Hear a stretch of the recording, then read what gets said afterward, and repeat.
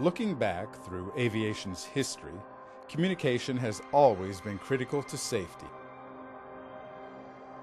As years passed, technology steadily improved the detail, efficiency, and precision of information being shared throughout the National Airspace System, or NAS. Now, as we enter aviation's digital age, information sharing is being improved by SWIM, System-Wide Information Management, one of the key transformational next-gen programs. Next-gen is the FAA's modernization effort aimed at increasing NAS capacity and providing more and better routing options for all the airspace users.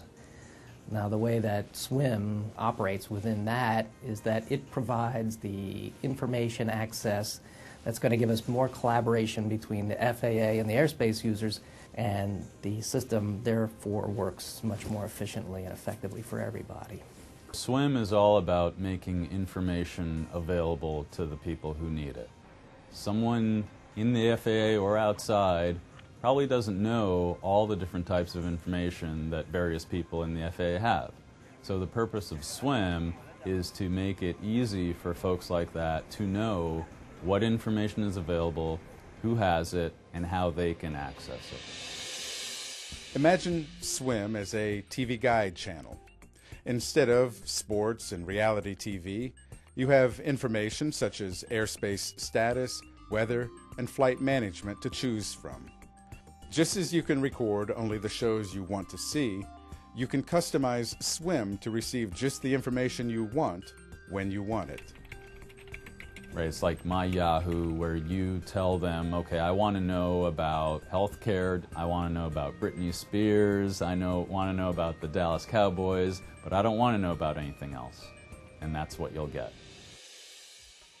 So the idea is that the more people know about the status of the system at large, the better they can do in planning. Pretty similar to the way in which it would benefit you as a traveler in your automobile moving from one city to another. You'd want to know not only the local conditions where you are, but what are the weather conditions on the way. The more of that information you can get, the better you can pack, the better you can plan, the better you can schedule what you're going to do when you're there, and the better you can figure out what return route, or in fact cancel and reschedule altogether. Those same things apply to airspace users when they're looking at how best to get from point A to point B. SWIM leads to more stable performance and reduced delays because of what users get out of the system, greater common situational awareness. It also allows users to save time and money in the way that they put information into the system. Every FAA system is sharing information with not only other FAA systems, but also folks outside the NAS, like other government agencies and airlines, air cargo, etc. All of those interfaces in the past have been developed on a case-by-case basis. They're all basically unique. The issue is that if you look at NextGen and the additional information sharing that needs to happen to make NextGen work, you end up with this kind of ball of yarn of all these unique, customized point-to-point interfaces.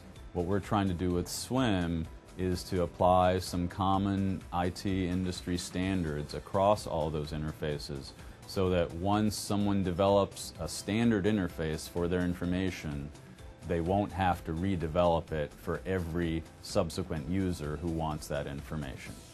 To test SWIM out, a few programs were recently tapped to create a SWIM-compliant prototype of their services.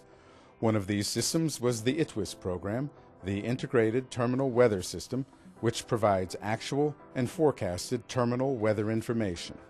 What the ITWIS developers have told me is that it's actually been faster and cheaper to develop their interfaces the SWIM way as opposed to the old point-to-point customized interfaces that they've been developing in the past. After we focused on what the users really wanted, we went about defining what would go into the SWIM version of ITWIS, and we started learning what would make it SWIM compliant, and we just rolled up our sleeves and got to work. Amazingly, in about half the time we needed, all three developers had something running in about a week and a half. We saved 19% in terms of costs and lines of code based on the fact that we emphasized reuse as much as we did. Stakeholders can now benefit from that by not having to relearn the technology that we already know. They don't have to hire developers to transform this data, which is already done for them, and it's incorporated into systems that they already have. So there will be a lot of common situational awareness for the stakeholders. With the ITWIS test a success, SWIM is ready for efficient and cost-effective information sharing. SWIM is going to take data from these multiple silos of information that we have and incorporate them all so that everyone in industry and government has the same access to the data that was once unobtainable. It will really be a significant breakthrough.